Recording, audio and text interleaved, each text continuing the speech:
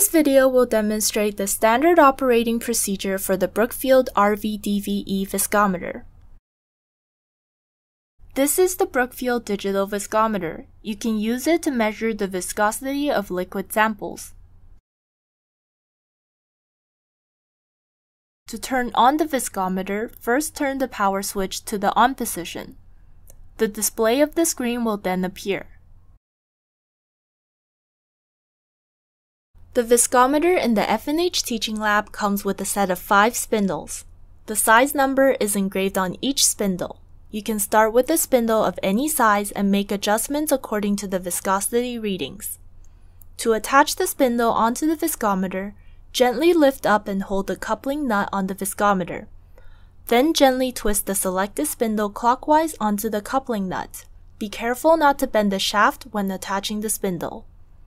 Change the spindle number shown on the display by flipping the spindle/speed switch towards spindle and spin the wheel to the corresponding number you've chosen.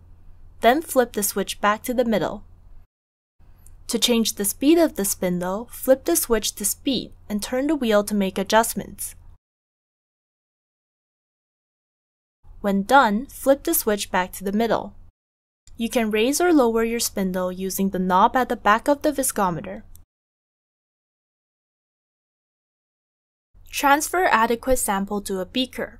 Make sure the temperature of your sample is consistent during every reading because the viscosity is affected by changes in temperature. Temperature of the sample should be measured before or during analysis. The beaker should be large enough for your selected spindle, and the amount of your sample should submerge the spindle to the etched mark. Once the spindle is submerged, turn on the motor and the spindle should be spinning. Make sure your spindle is always at the center of your beaker. Wait a few seconds and record the reading that is most frequently displayed in MPAS. Make sure the percentage value shown on the screen is within the range of 10% to 100%. If the percentage value is lower than 10%, increase the spinning speed and use a larger spindle. If the percentage value is higher than 100%, decrease the spinning speed and use a smaller spindle.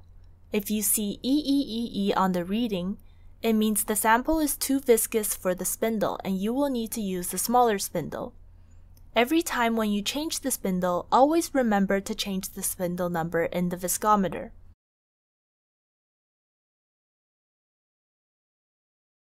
After you finish, turn off the motor and raise the spindle. Replace the sample beaker with a waste beaker.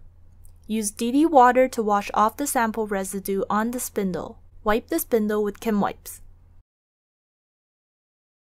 Detach the spindle from the viscometer and put it back into the box. Thank you for watching.